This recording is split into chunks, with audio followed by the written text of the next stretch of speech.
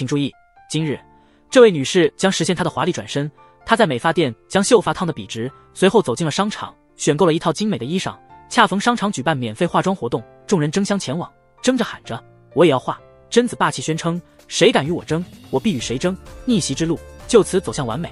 贞子踏入公司大门，她迅速拿起电话应对工作，同事们目瞪口呆地望着她。贞子的美貌令人惊叹不已。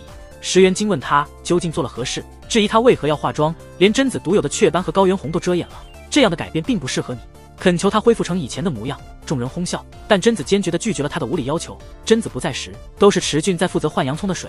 池俊目不转睛地注视着贞子，贞子站起身来，霸气侧漏地说出了决绝的话，质问池俊不再避开眼神交流了吗？提醒他过去总是避免与贞子眼神接触，但小石原却因此感到不快。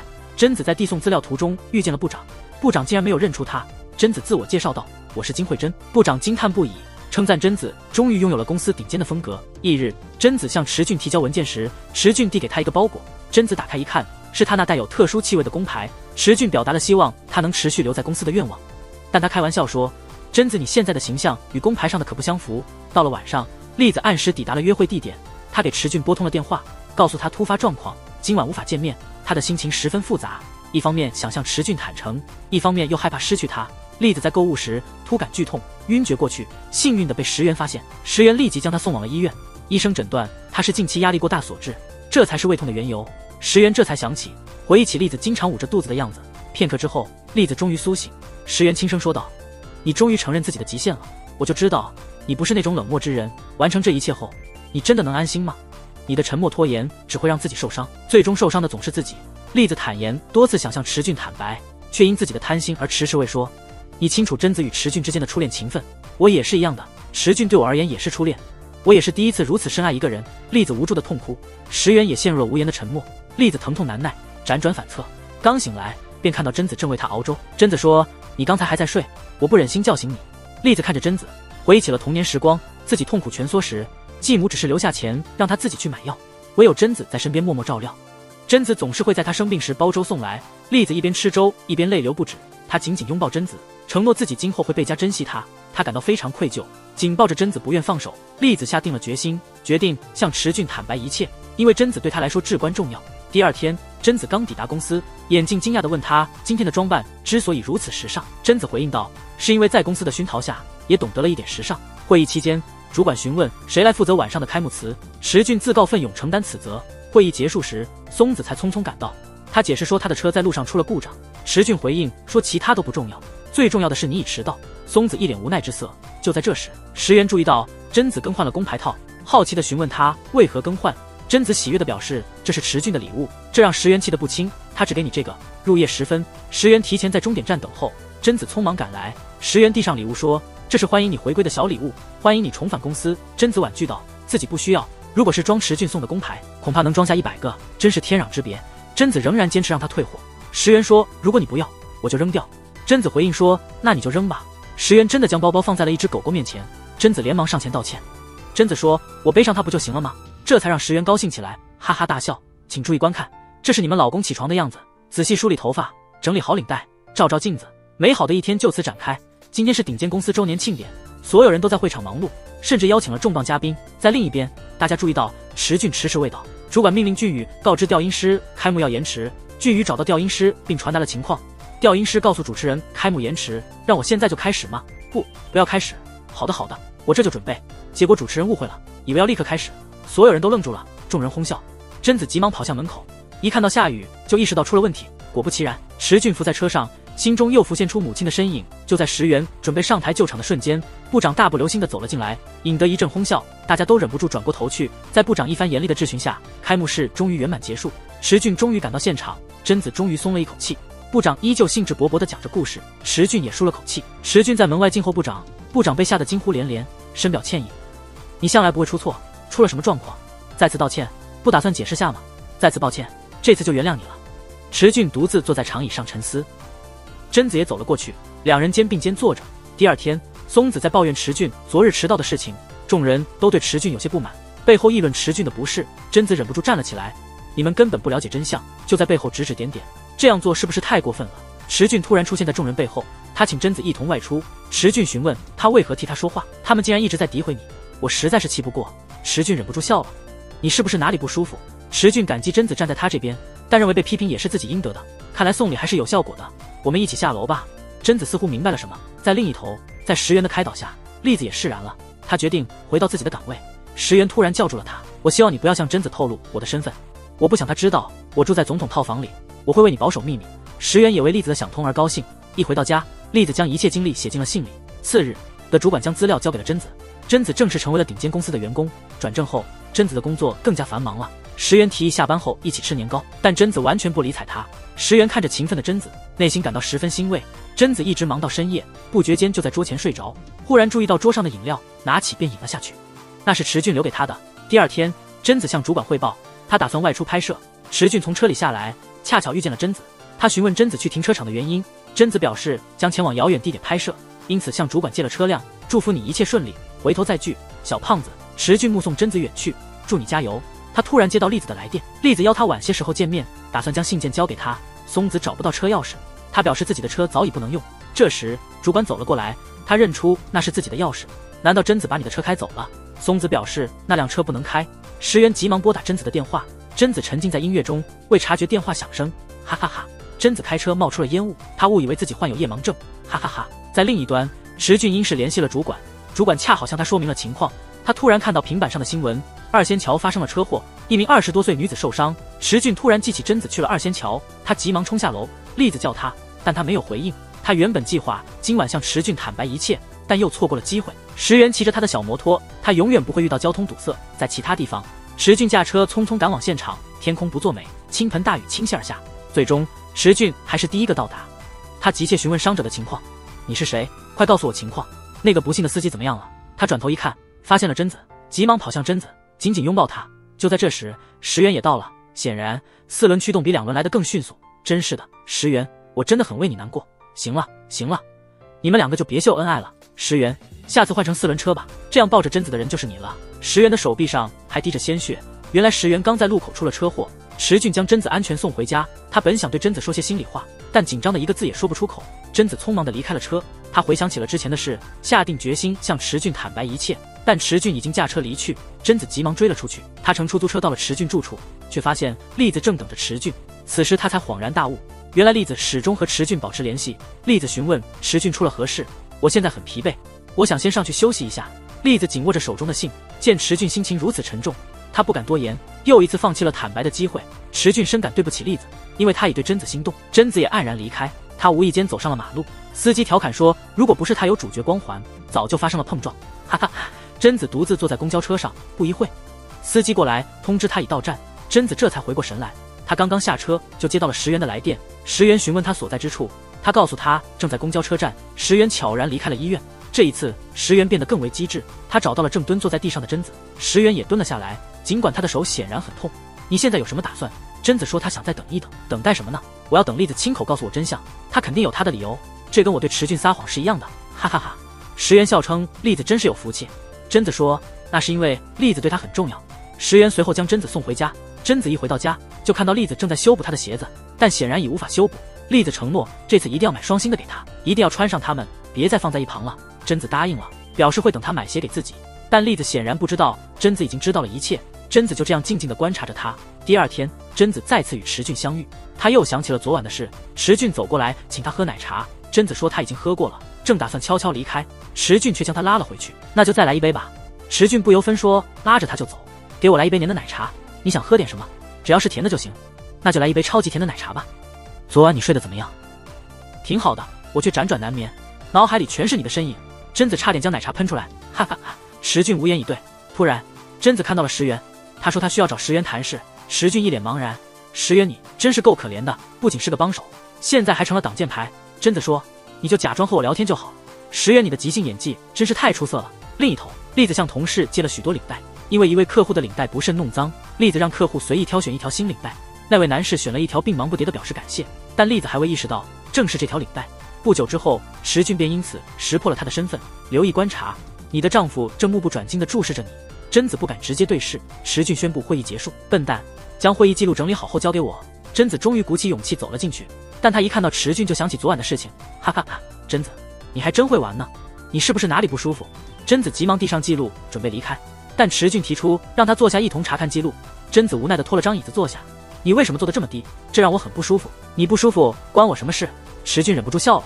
他走到贞子身后，帮他将椅子调到最高。很好，这个角度不错，哈哈。池俊，你这是在逗我笑吗？池俊正要提及昨天的事，贞子立刻跳了起来。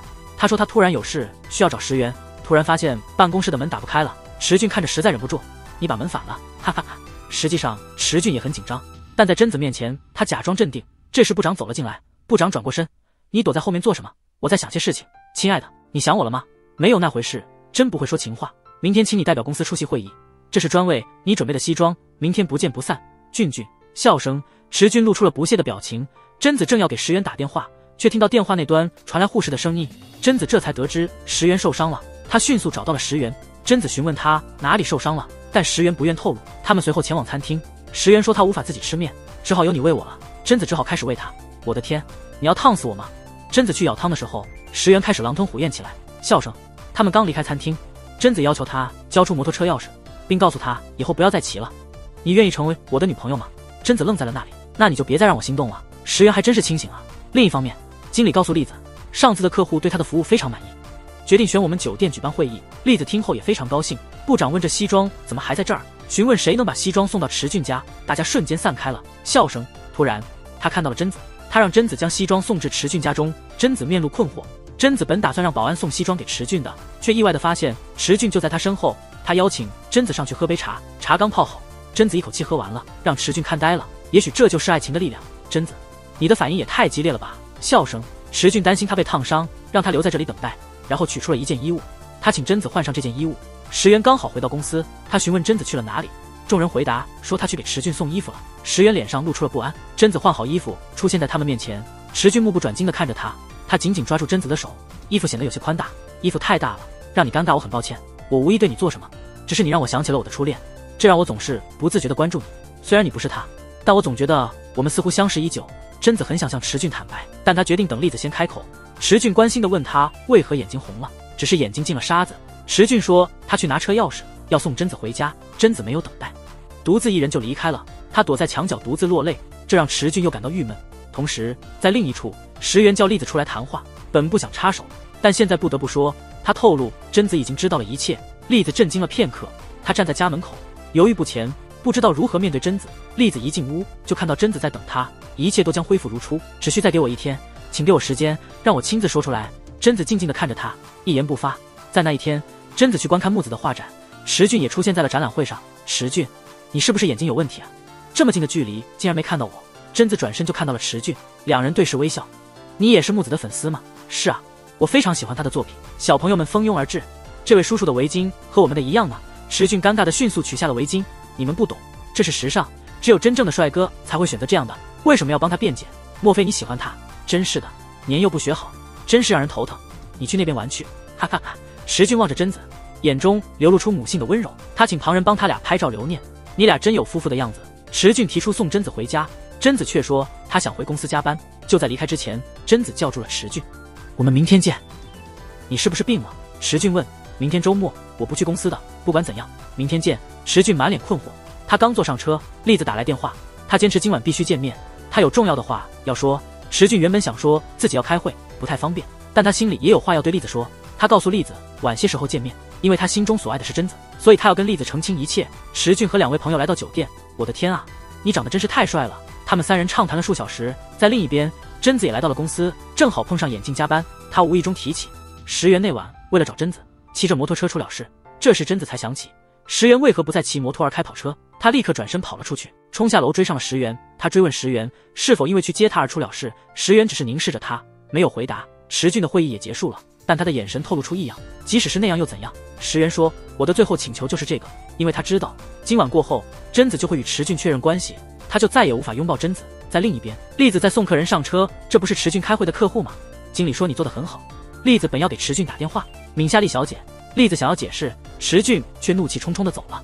他驾驶着自己心爱的车，原来金惠珍一直就在自己身边，而自己却始终没能认出他。池俊感到彻底崩溃，他急忙拨通了贞子的电话。贞子意识到池俊已经得知了一切。你现在在哪里？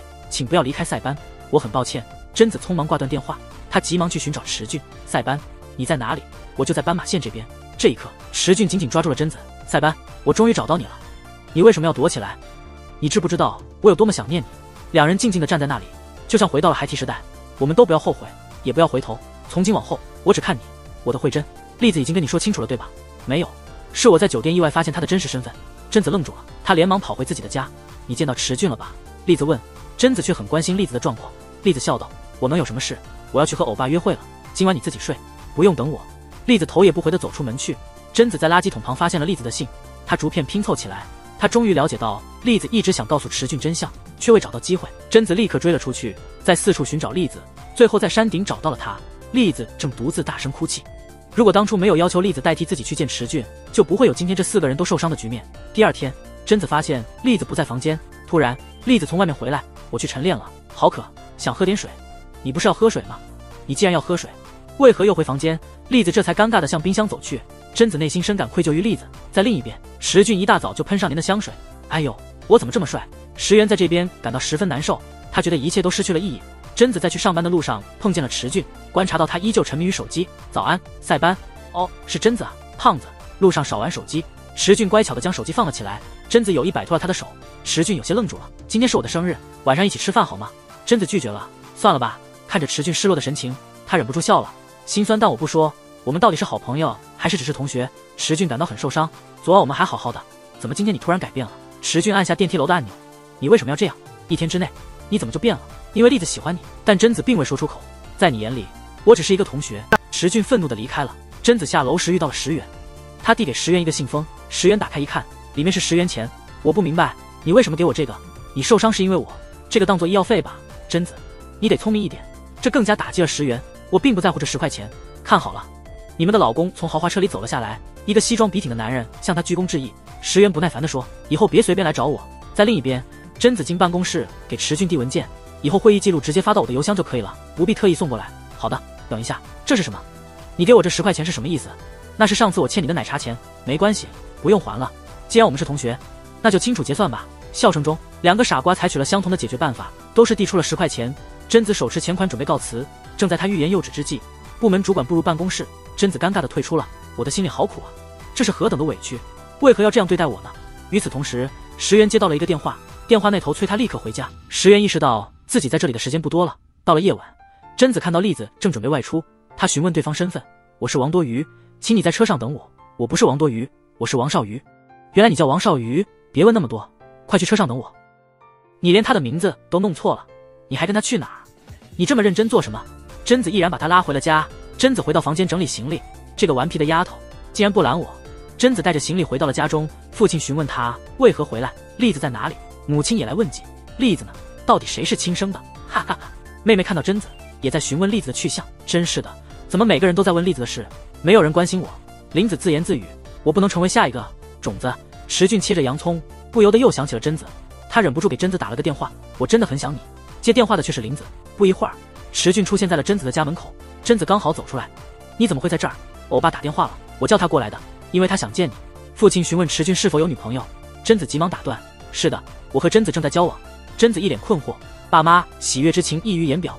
父亲让母亲取出珍藏的木瓜酒，贞子连忙解释说她不擅长饮酒，我真的很想尝一尝木瓜酒。父亲为池俊斟满了一杯木瓜酒，哎，池女婿，干一杯。池俊急忙接过酒杯，我们干杯吧。池俊一口气喝完了酒，这酒真是太美味了，让人回味悠长。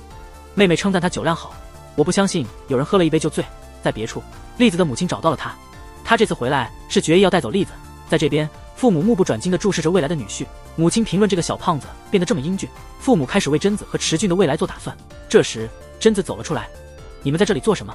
快点进去睡吧。贞子催促爸妈进屋睡觉，然而她却凝视着池俊，她的眼神中满是深情。我的丈夫只能由我来欣赏。突然间，池俊清醒过来，哈哈哈，池俊，你终于醒了。他们一起走到了室外。贞子，你就嫁给他吧。塞班，古莫林，你也古莫林。两人一同步入公司。松子给朋友拨打了电话，才得知石原打算跳槽到木子的公司，大家都感到震惊。主管表示，木子多次挖角，他都遭到了拒绝。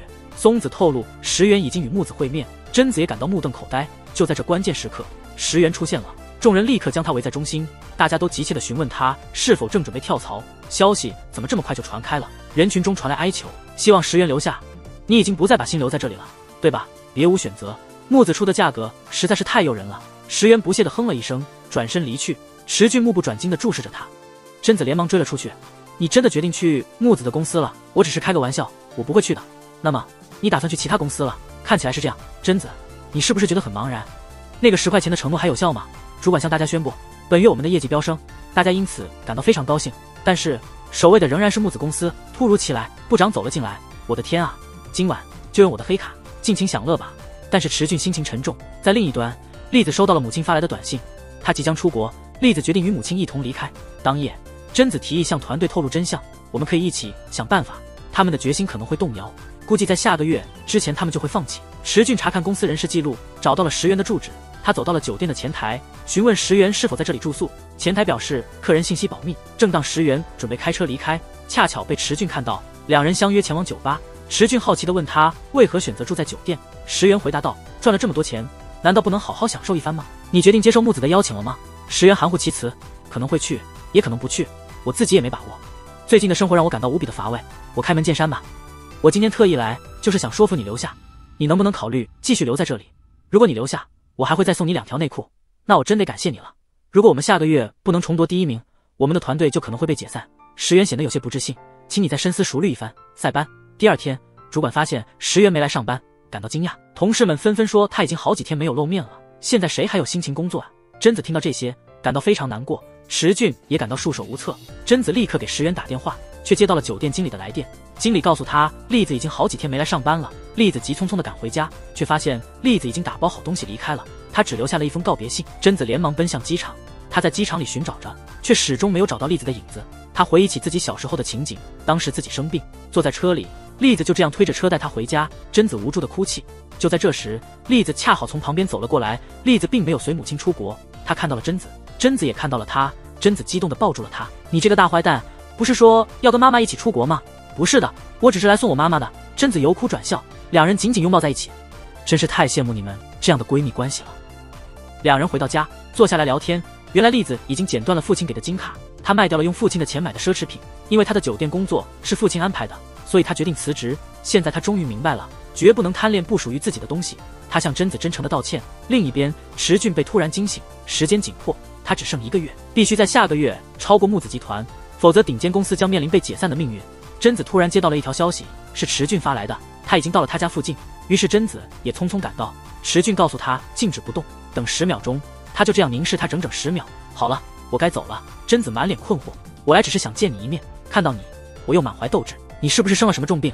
如果你关心我，就给我一个拥抱吧。有了你的拥抱，我就不会感到疲惫。但是贞子并没有拥抱他。塞班，再见，我得走了。贞子，你能给俊俊一个拥抱吗？如果是我，早就扑上去了。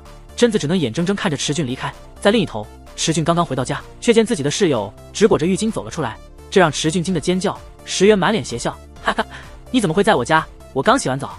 你家的水真舒服。塞班，我点了比萨，待会儿我们一起吃吧。然而，石原的浴巾突然掉了。石原深情地凝视着池俊，天啊，我的眼睛，宝贝，看够了没？池俊赶紧捂住眼睛，哈哈哈，石原，你真当自己不是客人啊？之后，他们一起讨论策划方案。几小时后，石原告别时说：“宝贝，别太想我。”然后他便离开了。在路上，石原打了个电话，说自己现在回不去了，因为遇到了些有趣的事。第2天，贞子坐在公交车上，石原骑着他的小摩托又回来了。那个石原，他又回来了。石原目送贞子等待交通信号。贞子一见到石原，喜悦溢于言表。亲爱的，你终于回来了。贞子询问他为何这段时间未曾上班。你认为我为什么没来？难道是因为我你才没来的？石原笑得肚子都疼了。你真以为我是因为你才不来上班？是因为向你表白被拒绝？哈哈哈，我就知道你不可能喜欢我。没错，我确实是因为你没来上班。贞子一时语塞，谁让你把我丢在路边就跑了呢？我的心好像被挖了一个洞，所以什么事都提不起劲。贞子正要解释，现在的我又变得有趣起来了。哈哈，果然帅气是瞬间的事。朋友们，我石原回来了，大家立刻围上来，热情拥抱。这是顶尖编辑部独有的欢迎仪式。哈哈哈，石原、池俊，你们俩索性在一起得了，这小子总算是回来了。随后，大家围坐一起，商讨着周年纪念刊的内容。这2个人什么时候变得这么亲密了？贞子都快要嫉妒了。池俊突然流了鼻血，眼睛让他坐下，眼睛让他抬头，俊宇让他低头。哈哈哈，你们2个干脆一起把我弄死算了。贞子心不在焉地看着池俊，她担心池俊是否饮食不规律。贞子进来给池俊递交文件，你没事吧？别担心，我没事。池俊将椅子举了起来，看，我连桌子都能举起来。行了，我信你了，你没事。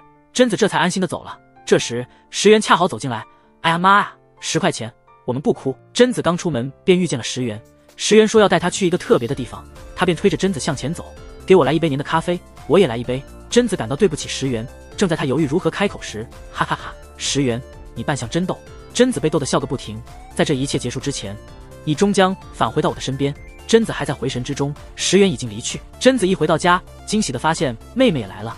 她说是来陪贞子的。贞子换衣服时，姐姐，姐姐，这肯定是真心的亲妹妹。每次相见总要调侃贞子几句。栗子好像有所思索，不一会儿，她叫贞子出门，竟然是为贞子准备的礼物。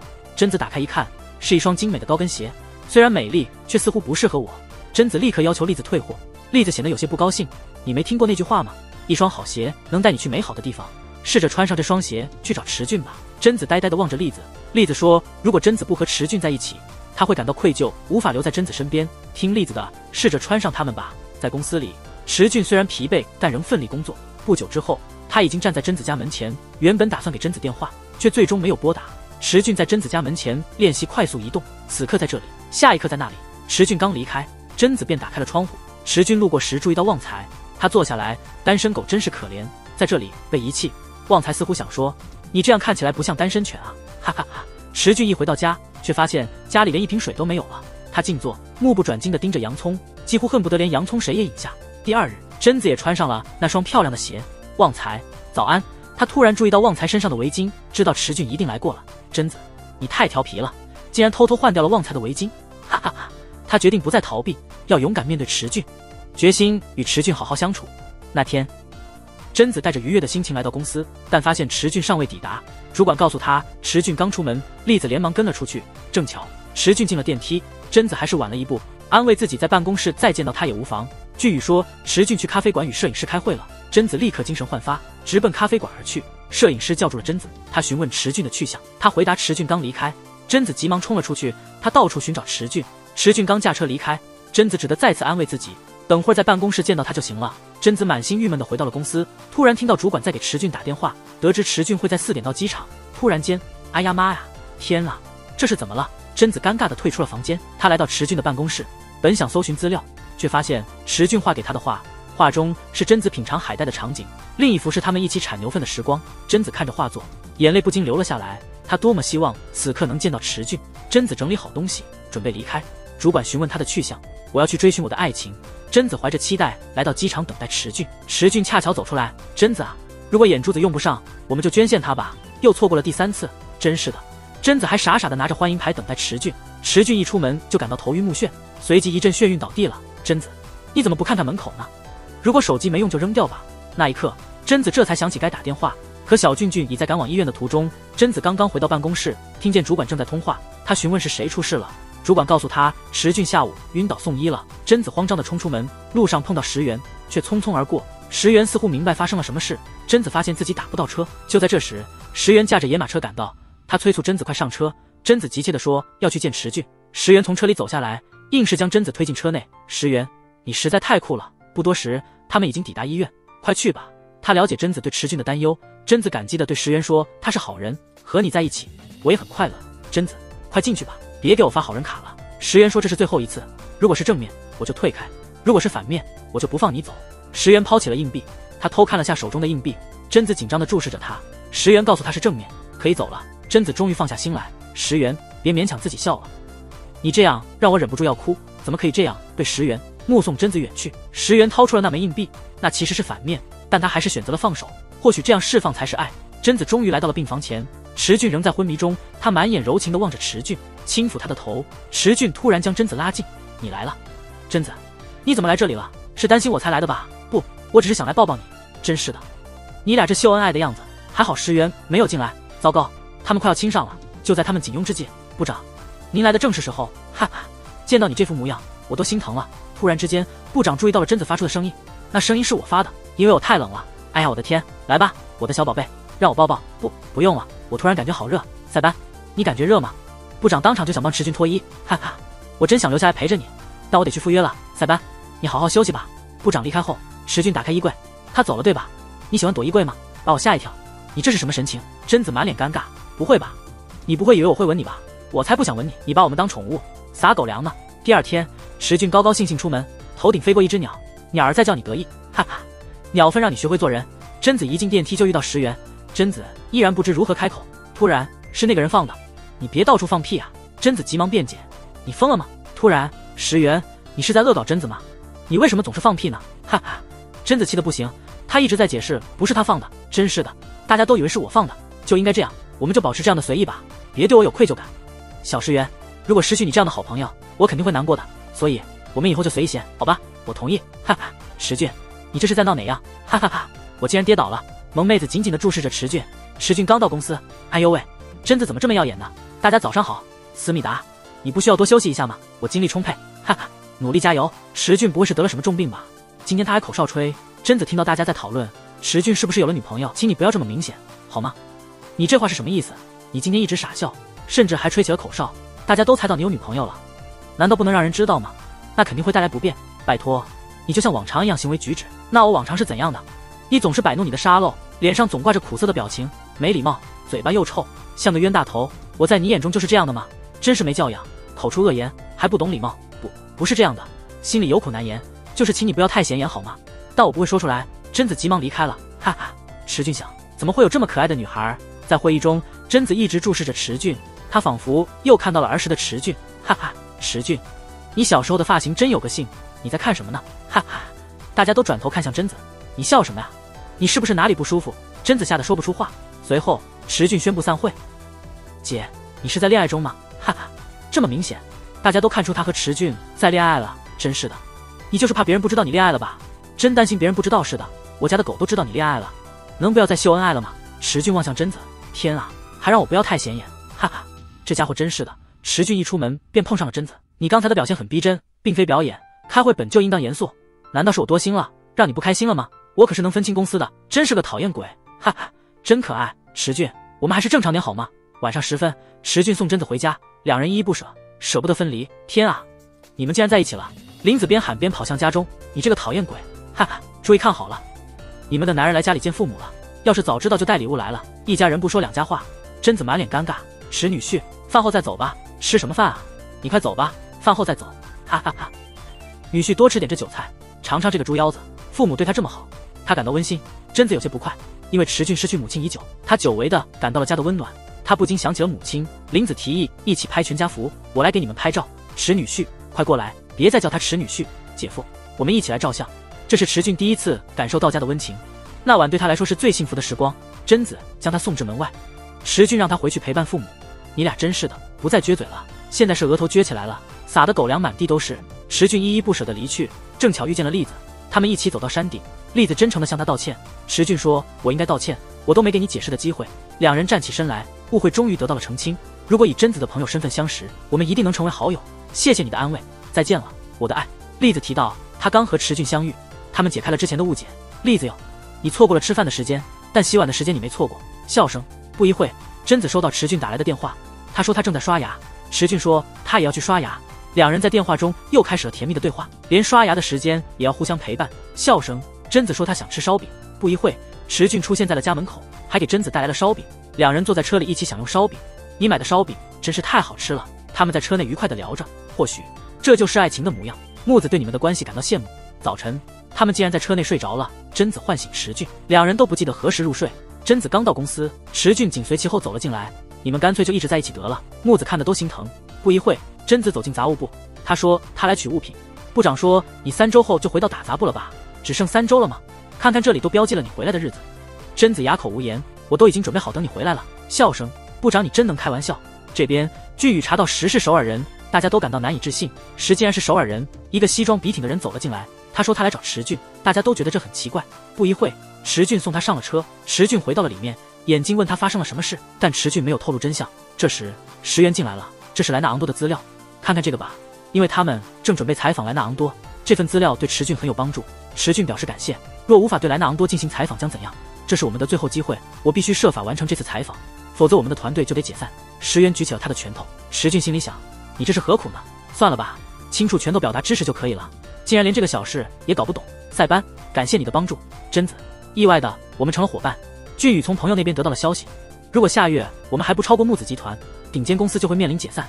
主管怒气冲冲地找到池俊，如果我们拿不到第一，我们真的会解散吗？正如你所说，你为何不早点告诉我们？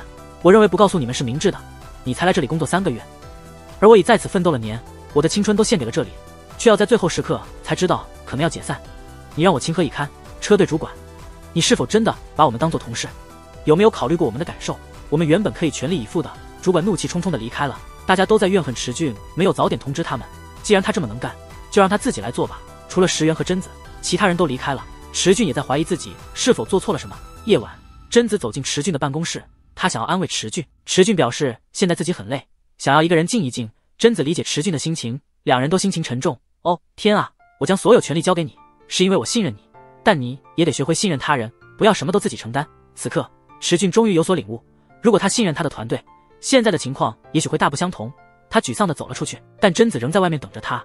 贞子建议他在车里休息一会，他来开车。贞子啊，你开车技术让池俊担心，别再开到车抛锚了。笑声，池俊急忙阻止他，我不会再让你孤单一人，在每个成功男士身后，总有一位默默支持他的女性，而我正是你背后的那个人。池俊听后感动得想要落泪，他紧紧地拥抱了贞子，贞子轻抚着他的头，持续给予池俊安慰。次日，石原和贞子一起来到了公司，一进办公室就看到每个人都在全力以赴的工作。塞班，我真的好想你，滚开！贞子好奇地问他为何返回，主管表示即便可能要解散，他们也要努力到最后一刻，而池俊对此并不感到惊讶。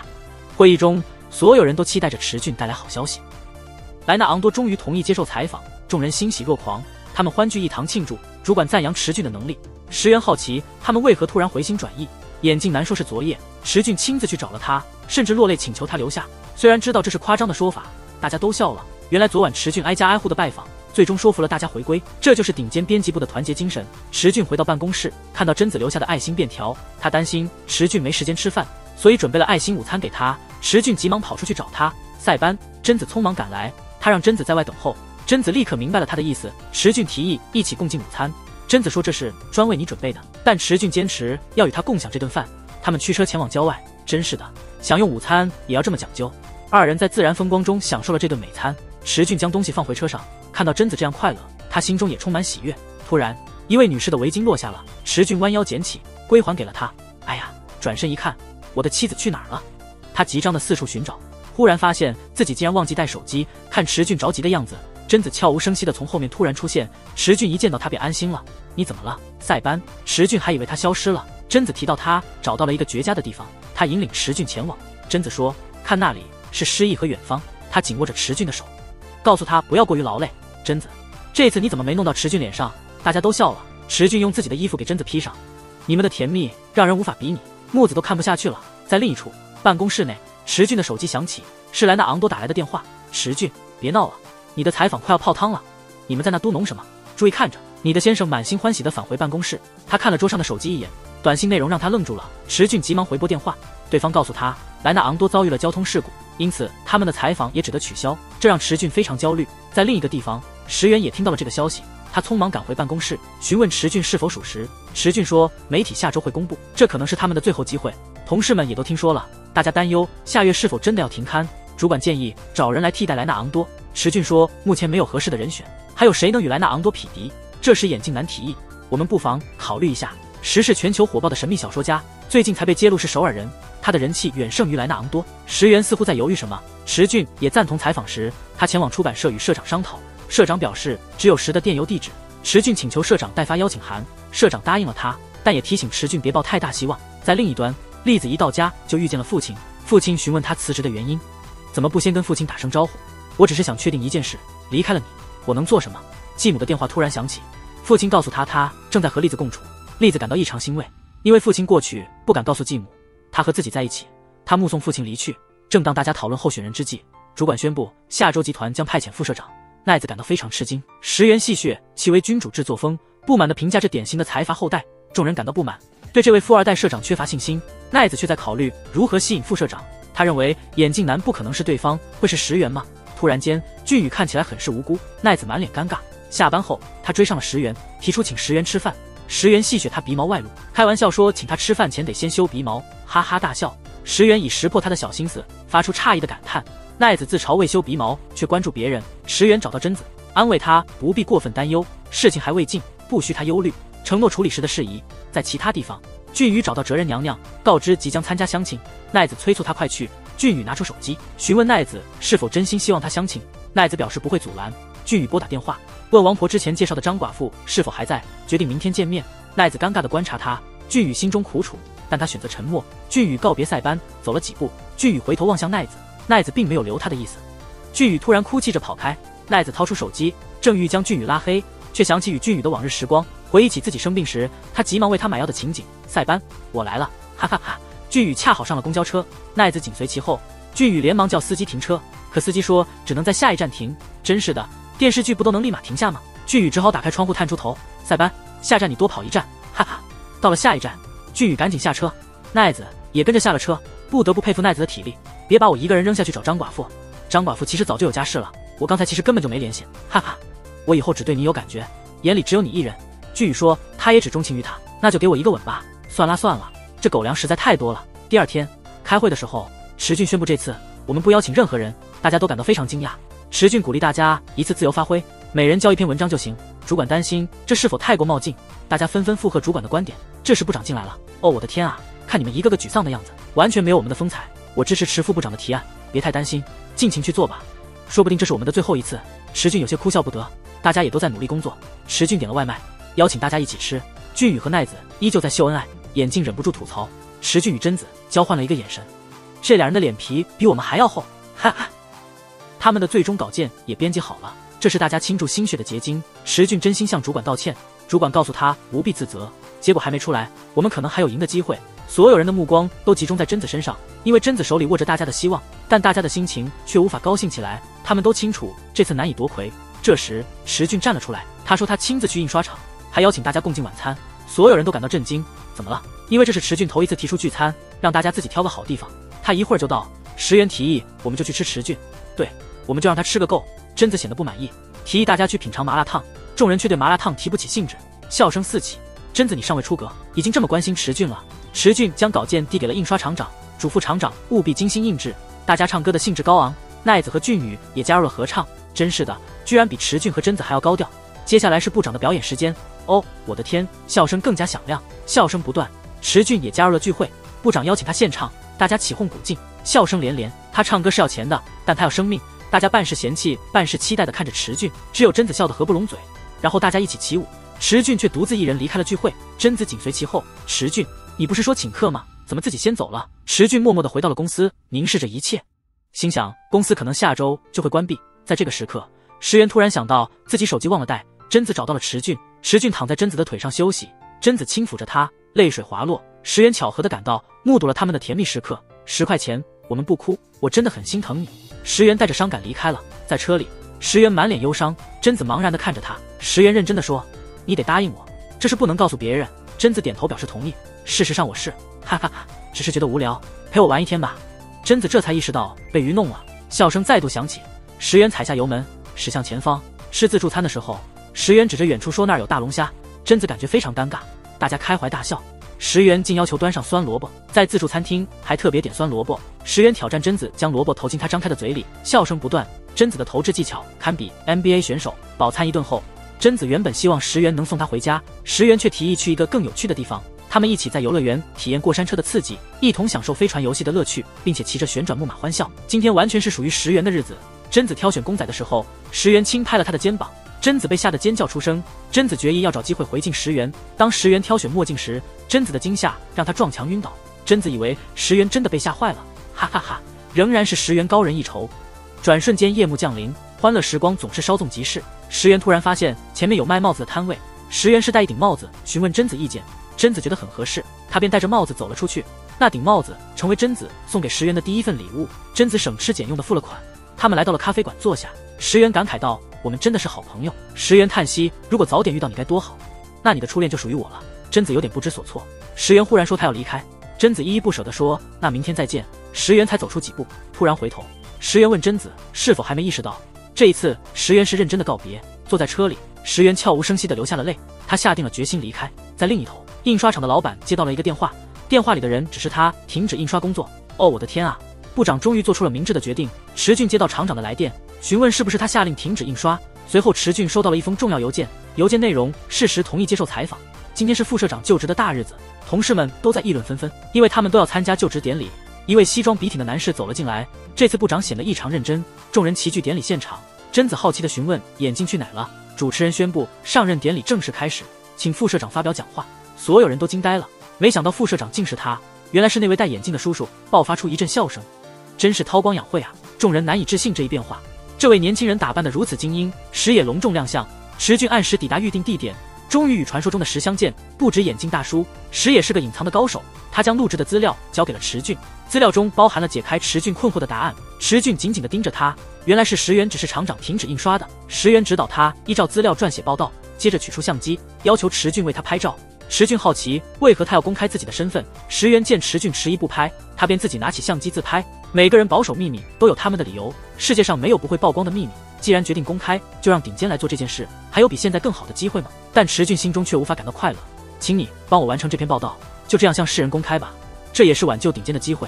贞子和其他人也不必再感到悲伤。池俊心知，一旦公开石原的身份，他将不能再过平静的日子，可能会有一段时间的困扰，但时间会冲淡一切。没关系，我会没事的。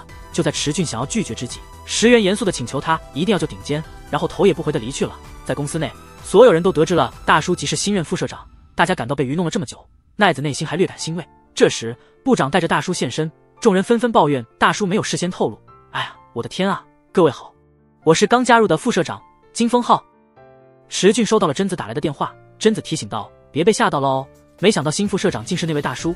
对呀，接连发生的惊奇事件太多了。池俊并未向贞子透露关于石原的事情。到了夜晚，池俊聆听着石原留下的录音，同时深深反思，最后做出了决定。他给印刷厂的厂长打了个电话，指示厂长继续印刷工作，遵循原定的计划进行。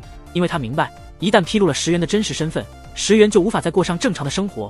俊俊，你们俩真是心有灵犀，一直在考虑石原的利益。明天就是。一大早，工人就送来了新的杂志。池俊打开杂志一看，瞠目结舌，杂志上竟然披露了石原的身份和照片。池俊急忙联系厂长询问情况，厂长回复说是石原亲自修改的，但此时已经联系不上石原了。主管也得知了石原的真实身份，所有人对此感到非常震惊。原来石原就是那个名叫石的人。贞子回想昨天凝视杂志，原来石原所说的特别之日正是今天。在另一处，池俊收到了石原发来的信息，他了解池俊不会公开自己的身份，所以在离开前往印刷厂更改了资料，嘱咐池俊不必去酒店找他。此时石原已远去，这个大叔竟然成了副社长，他的办公室甚至比我家还大。贞子试图联系石原，却始终无法接通，他急忙下楼，希望能找到石原，恰好遇见了池俊。池俊告诉他自己已经知道了，但石原已经离开了这里。池俊将录音交给了贞子，贞子坐在办公室里，聆听着石原留下的资料和石原留给自己的信息。原来石原是被领养长大的，从小由养父母抚养成人。他曾经非常热爱写小说，但因名声太盛，无法过正常生活，因此他选择回首尔改名为石，而后意外地加入了顶尖，结识了这样有趣的金惠珍。听到这些，贞子不禁泪流。俊宇偶然启动了石原留下的电脑，大屏幕上映出了石原的遗留视频。车主管的确是超级棒的，主管感到了一丝羞涩，哈哈哈。松子知道了石原知道他结婚的事，石原提示他查看椅子下，石原为他准备了一笔1000万的结婚礼金，还戏谑他们的恩爱如此显眼，生怕有人不知道。轮到部长发言了，开玩笑说部长是不是想变成哪吒，还比了个爱心，哈哈哈。石原清楚地知道每个人的位置，他跟每个人都认真告别。石俊感到鼻子酸酸的，现在没有人跟他抢内裤了，但他没有和贞子告别，因为他已经在昨天亲自跟贞子告别。要仔细看听听，你们老公接了个电话，这次池俊得到了第1名，总公司决定让池俊返回集团工作，还给了他一个更高的职位。但是池俊并不感到高兴。夜晚降临，贞子陪池俊出去散心，他请贞子稍等自己一会儿。当他回来时，却发现贞子不见了。突如其来，今晚的月亮格外明亮，哈哈哈。贞子原来在模仿池俊。两人坐在长椅上，池俊说总公司想让他回去，但他打算拒绝这次升职，因为这个位子不是他的，而是石原的，他打算重新开始。贞子目不转睛地看着他。池俊邀请贞子和他一起出国，贞子点头同意了。他们誓言永不分离。翌日，贞子的3个月实习期满了，他将回去继续他的工作，大家都对他依依不舍。俊宇冲上前紧紧拥抱贞子，情绪激动的池俊怎能忍受这一幕？走开，哈哈哈。贞子重新回到了杂物部门，部长和其他人都非常高兴，哈哈哈。贞子调节了自己的心态，重新投入工作。夜晚降临，贞子独自一人走在回家的路上，她似乎看到了一个像石原的身影，贞子急忙追了上去，但她并未找到石原。就在她认为自己看错的时候，石原突然从后面抓住了她。你怎么能突然消失，让我如此担心？石原紧紧拥抱了贞子，贞子愣住了。石原在他耳边轻声说了些话，木子却没有听清。随后，石原和贞子告别。贞子回想起和石原共度的时光，她意识到以后可能再也见不到石原了。此刻，木子的眼泪已经止不住的流下，告别同样是一种新的开始。次日清晨，栗子抱怨自己已经一文不名，贞子建议他将包包卖掉解决问题。去你的，那是我自己挣钱买的。栗子下定决心去学习酒店管理。贞子接到了一位作家的电话，她来到了那位作家的工作室，在那里，她认识了许多儿童文学作家。不久之后，贞子依依不舍地离开了工作室。作家邀请贞子加入他们，因为贞子曾经表达过写童话的愿望，他们恰好需要一位新的作家。但贞子表示自己不久将出国，因此她没有立刻接受邀请。夜幕降临，贞子与池俊分享了今天的所见所闻。你不是一直梦想成为童话作家吗？但我很快就要和你一起离开了。池俊看出贞子对那个地方有着浓厚的兴趣。在另一方面，栗子也在认真准备考试资料。看到栗子这么专注，贞子也感到很高兴。她回到了自己的房间，拿出了自己儿时的书本。在那本书上，她发现了自己写下的梦想，那就是成为一名童话作家。犹豫过后，她最终决定留下。夜晚降临，贞子拜访了池俊的家。塞班，你来了，快请进。贞子突然提出，我们结婚吧。池俊，什么？贞子重申道，没错，就是结婚。池俊一时语塞，哈哈。贞子拿出了2枚戒指，这是我的。她为池俊戴上了另一枚，哈哈。原来贞子梦想成为一名童话作家。池俊并不惊讶，他早有预感。真是的。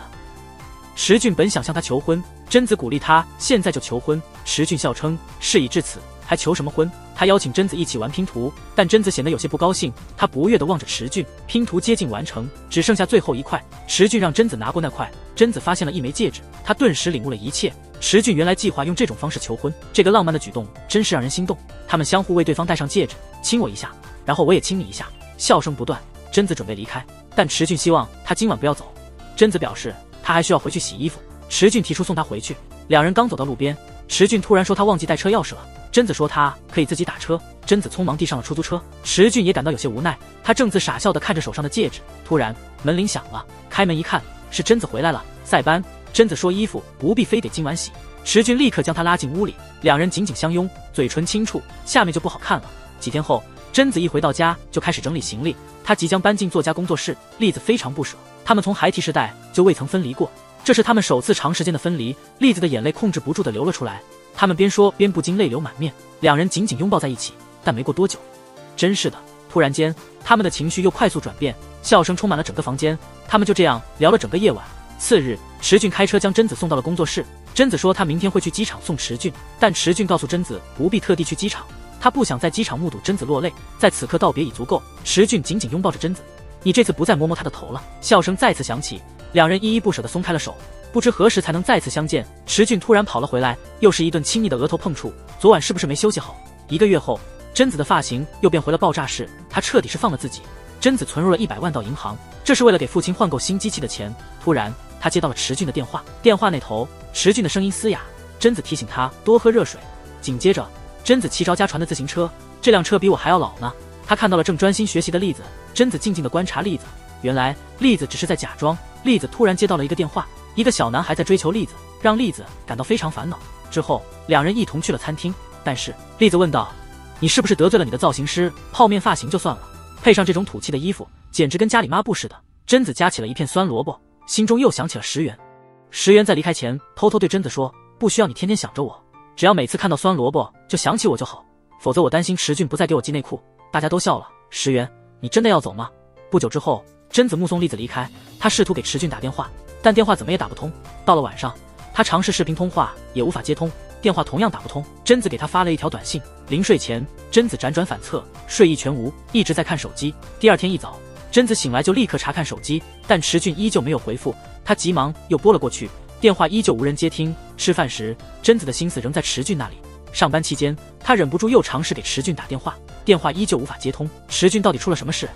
难道是下雨天开车的老毛病又犯了？贞子，你的想象力真是无人能及。这次他终于打通了池俊的电话。你这个死鬼，为什么一直不接我的电话？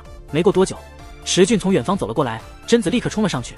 也许这就是远距离恋人相见的方式，下次见到你们的男友也记得冲上去哦。贞子询问他怎么突然就回来了，池俊回答说是因为太想他了，所以决定飞回来。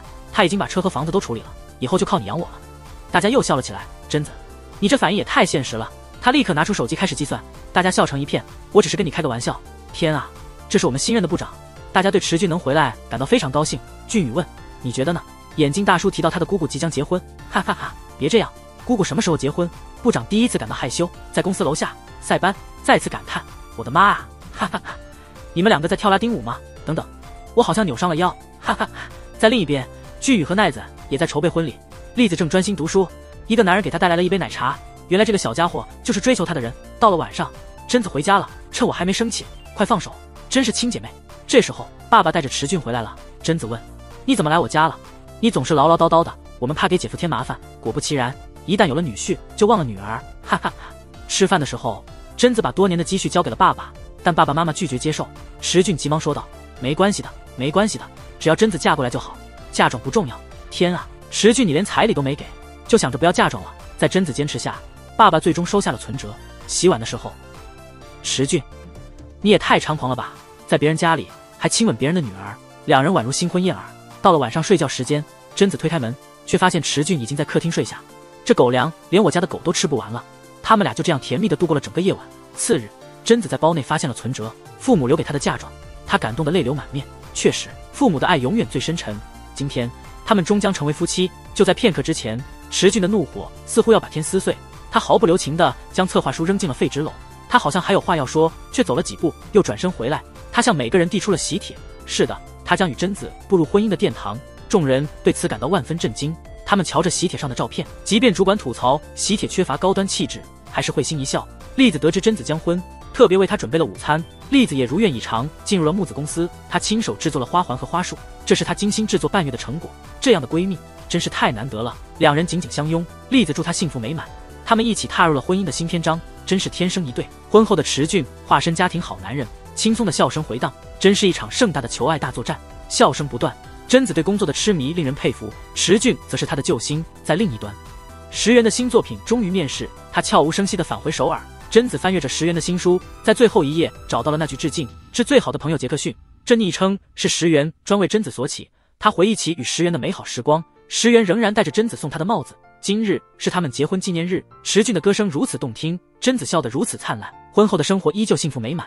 他们一同漫步在枫叶林中，池俊对贞子的宠爱溢于言表。这里的风景实在太迷人了。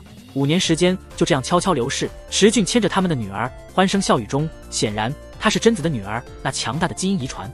故事也到此结束了。